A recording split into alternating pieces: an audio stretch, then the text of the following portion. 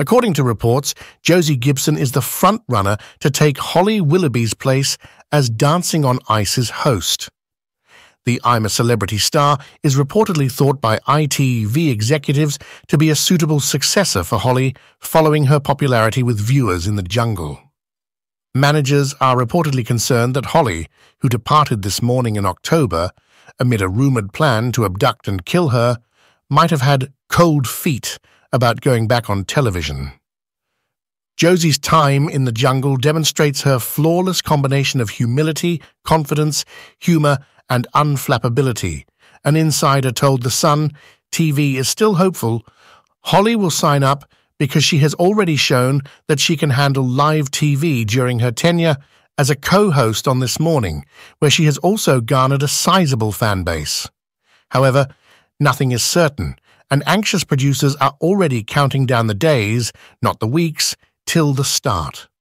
Although Josie is currently the standout presenter, the insider said that there are other presenters who might replace Holly. Other names rumoured to be in the running are Rochelle Humes, co-star of Josie on This Morning, and Christine Lampard, star of Loose Women. It's been reported that Holly expressed her excitement to pals about hosting the celebrity ice skating show, which is scheduled to return in January. However, ITV officials are afraid that their top target may have changed their mind about going back to live television. The former This Morning host is reportedly going through a crisis of confidence as a result of her return, according to people close to her.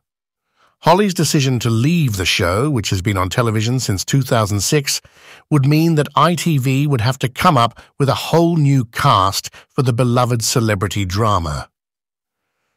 Stephen Mulhern has taken over for Philip Schofield, who left ITV in May after acknowledging he had lied about having an affair with a male co-worker. Holly is very much our first choice, but we're fast approaching the point where we need to know if she will be back, an insider told the Sunday Mirror. Before the shows start, the host has absolutely no requirements, but if she doesn't return, we'll need to find a replacement.